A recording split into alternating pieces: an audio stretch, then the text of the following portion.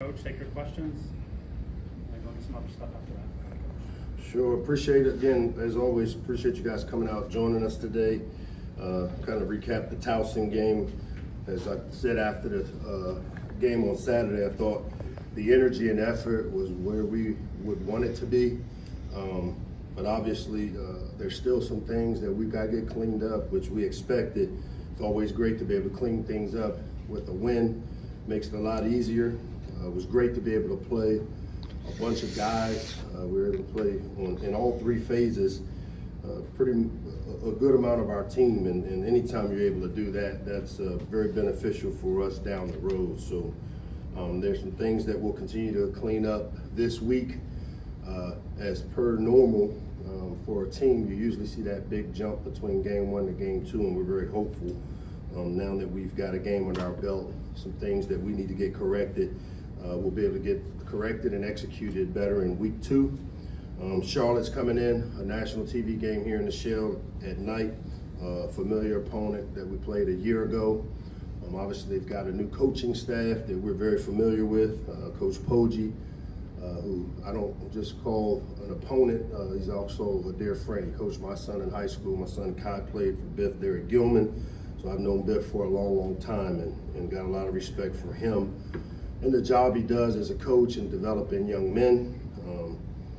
I know our fans will come out and create the environment that we want to have for a Saturday night national TV game, and we're very hopeful that we can pack the Shell. It's a great opportunity for us to take the next step as a program and show our Terps fans what we're all about as we continue to create an identity for us this year.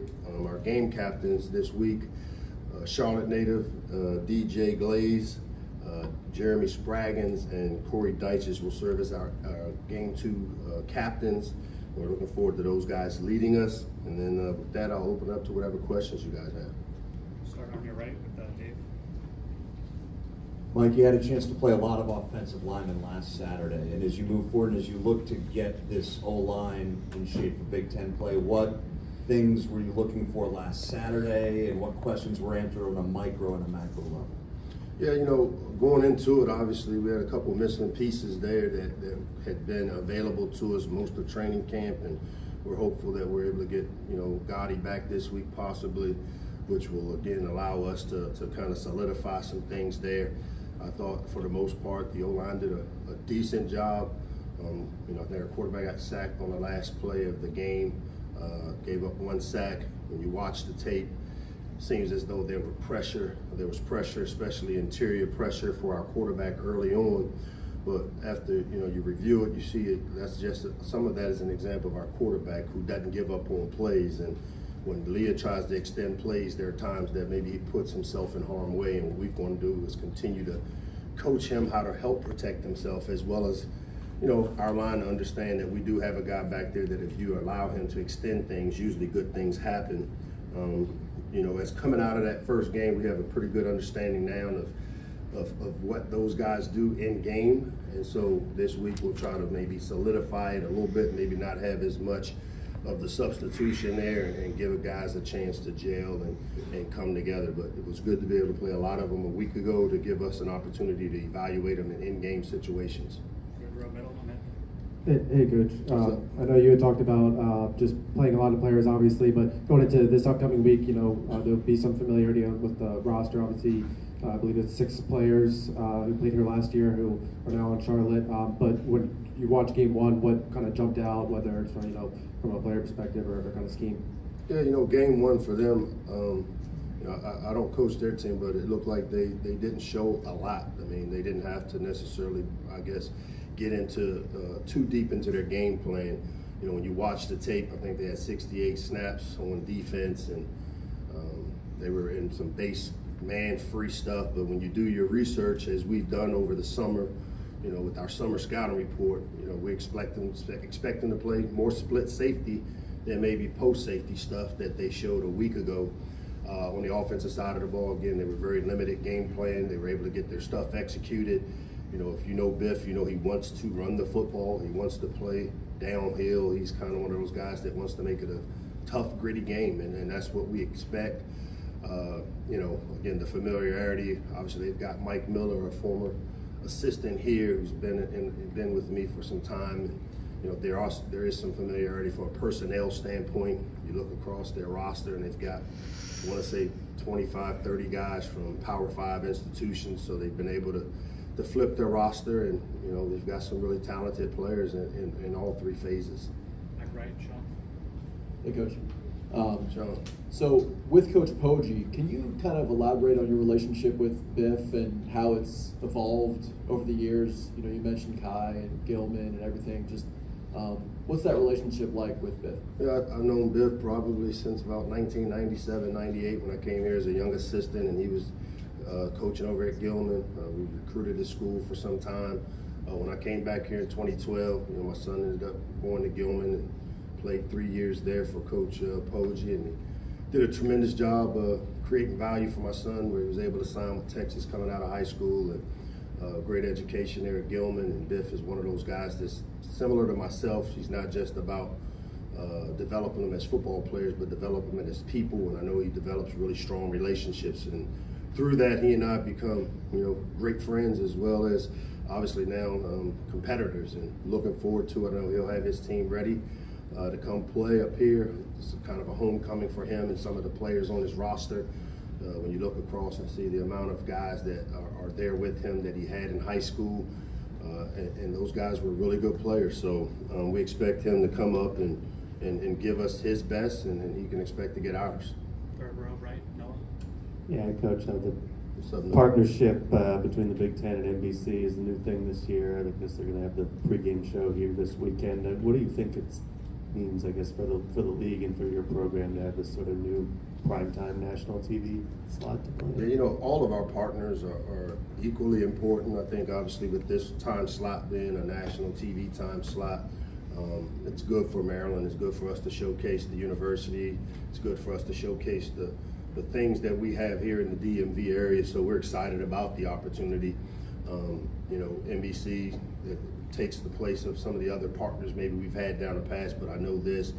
The guys that are calling it for them are professional well. They call games really well, and they'll do their due diligence. And I know as a conference we're excited about being able to have the NBC as a major partner for us. To your left, Gene. Hey, Michael, third straight game without allowing a touchdown. Just what are some of the factors that have gone into that, and how much optimism does that provide you as you get into the early part of the season? You know, I think it's anytime you're able to, the goal on defense is to limit scoring. And, you know, this past weekend we were able to hold them to 2 field goals, and we gave up some yardage there, but we dug in our heels there once they crossed into the red zone area. I think it's a testament to the players coming into it. We felt that our defense, we had a chance to be pretty good on defense because of the front seven. It was great with the additions of guys like Jaquan Shepard, you know, being able to come fill in and fill some voids, and he played really well for us. So I think the defense is the strength of our team from the standpoint that, you know, we've got a lot of veteran leadership. I think that side of the ball has quite a few great leaders, and I think, you know, they got off to a fast start on defense, and I hope we're able to continue it through this next game. Your right, second row, Sam. Coach, Sam, what's up? how you doing? Just wondering, you know, in terms of this game, you know, having that national audience like you talked about, having a chance to showcase some of Maryland's traditions and kind of the DMV as you spoke about, how important is it to you to, you know, have those local ties to the area, to the fan base, as you know you've talked about before, and now you're getting to put it on for a national audience, like a flag drop, whether it be, you know, having Maryland just showcased in this type of spot. You know, as I said, you know, anytime you play a national TV game, it's great for the university. You know, I saw something come out where we're ranked one of the top 30, 25 universities in the country, and you know, when you bring a national TV audience to your campus, you're able to illuminate the great things about being here in the DMV, you know, the 4th largest media market in the country. And so it gives us an opportunity to really show what we have here. And so, like I said before, our players are excited. I'm excited about this partnership and to be able to play here, but obviously we got to go do the work and do the things necessary to keep this excitement. Front row, right, Taylor. Hey, Coach. Taylor, what's up? What's going on? You said after the game Saturday that you were particularly impressed with Talia throwing deep and the trajectory on those balls and the accuracy of them. Was that something that you guys maybe worked on over the off season, and what were some things in particular that you did for him to improve in that regard, and how did you kind of accomplish that? Yeah, definitely. I mean, one of the questions I oftentimes get about Talia is what can he do to improve, and I think I've been on the record that last year we left some plays on the field in the deep passing game, which was something that I think is a strength of his. I attributed it last year to possibly just the timing. When you think of the receivers we had a year ago, 3 starters were coming off of injuries where they missed spring ball. Dante Demas didn't practice in the spring. Rakim Jarrett didn't practice. Jacob Copeland was limited. And so I don't think we ever really got the timing down. And there were times where there were open guys and we mishit or didn't hit them accurately. There were times where we maybe missed the read. So after you review and go through kind of the quality control of what we can do better, that was the one area in Leah's game that we thought we needed to improve. And so what you do is you go about figuring out, setting up individual drill work. Some of it is footwork for him in the back end and making sure that he's got his eyes in the right place and that the ball has the right trajectory where you throw guys open. I thought Saturday, obviously he had the big one that was dropped and then came back and had a couple of drops on some deep shots where I thought he threw the ball where we wanted it to be thrown with the type of trajectory. So worked really hard. Josh continues to drill him quite a bit, and you see the fruits of the work. Time for 2 or 3 more. We'll go back to on that. Hey, Coach. I was going to ask about Talia as well. I know he took a couple hits, but just the guys behind him. Billy Edwards, he was able to come in, and Cam Edge, that was his first career appearance. So how would you kind of maybe assess Talia, just kind of maybe playing through some of those big hits in week 1, and then with Billy and Cam Edge and their appearances as well? Yeah, as I said earlier with Leah, some of the hits he took, as you can see, were part of him extending plays. I mean, one of the things that you love about him is that he has the ability to extend, and one of the things that scares the mess out of you is when he does try to extend, sometimes he puts himself in harm's way. And, as I said to him on the sideline, it's okay to give up on a play and play the next down. But I think every play, because of the competitiveness he has, he's trying to make everything work. But as he continues to mature and he's really shown the ability, he could have finished the game. We took most of the starters out after the first drive of the second half. There's nothing structurally. I mean, he got banged up, and when you play the game of football, the way Leah plays, sometimes he'll take some of these shots, and my goal is to minimize them and eliminate them, and we'll continue to work with him on, maybe not trying to make everything a touchdown, and throwaways are good. I think he was 23 of 33, and he had 7 drops and 3 throwaways. So the accuracy is there. We just got to continue to work with him to help protect himself. And then we got to do a better job on the interior part of our protection, where we solidify those A and B gaps to give him a little more time from a vision standpoint. Coach, congratulations on the win. Thanks, Bruce. Looking around the country, you saw Coach Prime with a huge upset. You saw Duke destroy Clemson. You saw FSU destroy LSU. You saw Indiana give Ohio State all they wanted. Where are we going with this, Bruce? I'm going to go with, no, I got a point. All right. You have had tremendous success in your first games of the year. And I think that you prepare for those early games better than as well as anybody, okay? What has to happen for Maryland to get an Ohio State to come here for opening day, or a Penn State? Is that a matter of just the conference, or is that something you request? And have you thought about that? I've not thought about it. I guess winning the opening game means I can hit the fastball, but I need to work on that curveball a little bit. The conference makes our schedule. We play whoever pops up on there, and we've been really fortunate that we've had opportunities to have success early, which I think is great for a team that's in building mode like we are, because we want to try to get better with each game. And we all know we play in a tough league, and so you want to build up to it and continue to work through the kinks so that once we do hit conference play, which is a second season for us, we're hoping to be hitting on all cylinders. And so, to be able to open up, I think it's great for the area when we play local teams like Towson, like Howard, and some of these teams here. I think it's always great to play regional rivalries like West Virginia, like Virginia. I've shared my opinions with Colleen and with Damon in terms of scheduling from that standpoint. But we play them how they're put on our schedule. Did you get right? Second row for room. Hey, Coach. Hey, Varun. You talked about Jaquan Shepard. I wanted to ask, what drew you guys to him when you were looking at the portal, and how does he compare to Deontay or Jaquan, skill set wise? I mean, his size, his speed, you know, he was probably the best available corner in the transfer portal, a first team all conference guy in the AAC, and they play against some teams that throw the ball around the yard. I knew about him. As I told you, a lot of the guys in the portal are guys that we've recruited, that we have really close ties so that we know what type of character we're bringing in. That's really important to me. We'll always be a team that recruits high school first.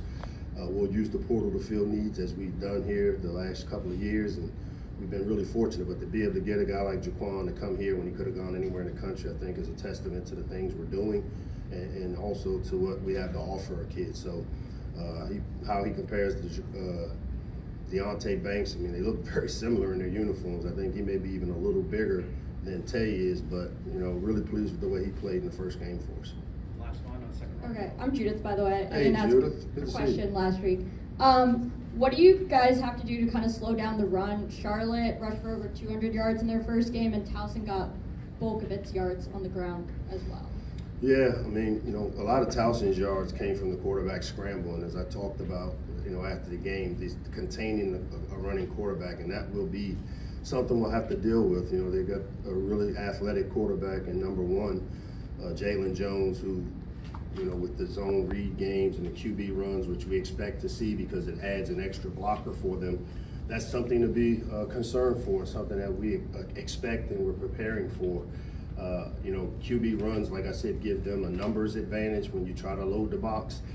So what we got to do is be really gap sound. We've got to do a good job of getting off blocks. We've got to do a great job of containing him because a lot of the runs that we faced a week ago that had success came off of drop back passes and maybe rushing too far up the field and not level rushing the quarterback that allows the defense to kind of contain him inside the pocket. We've got to do a better job this week. I think we had 12 loss of contains in the game last week, and for us, you know, I see losing contain is a lot like turnovers on offense, and so that's something that we definitely have to get fixed from game one to game two.